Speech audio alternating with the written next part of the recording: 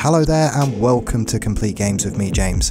Hope you guys are all doing well, and I'm back as we continue our guide to all the artifacts that you can find on the Crystal Isles map. Today we're going to be doing the artifact of the Brute, one of the easiest artifacts to grab.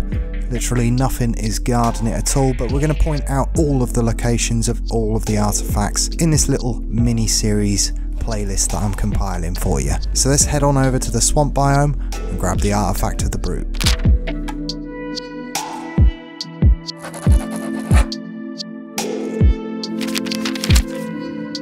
So here we are, just directly over the swamp.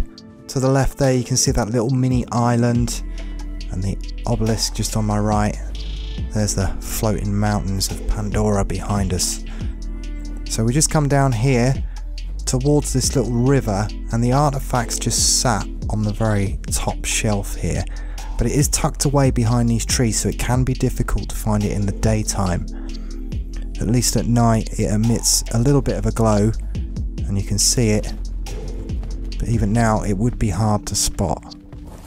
But that's about the hardest thing about this artifact. Nothing here to guard it, it's just out in the open.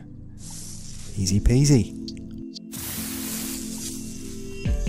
So I will bring the map and the coordinates back up for you, so you can take a look exactly where I am right now. There we go, sort of central on the swamp part of the map there. And there's the coordinates. And I'll just fly back up so you can get some more bearings as to whereabouts it's situated. But there you go, the artifact of the Brute. Very easy to find, just sat in the swamp area just here.